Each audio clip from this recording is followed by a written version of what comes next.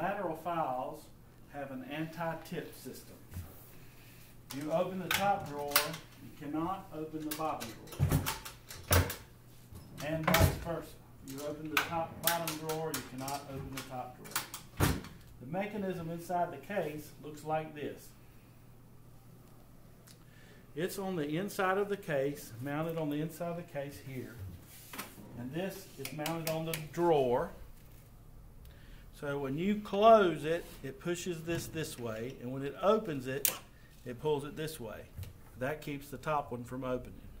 When you close the drawer, it pushes it, and then the top one opens and this one won't open. This is all a safety feature. As you can imagine, how much weight is in these drawers when the files are full. If you open both drawers, the case would fall over on you.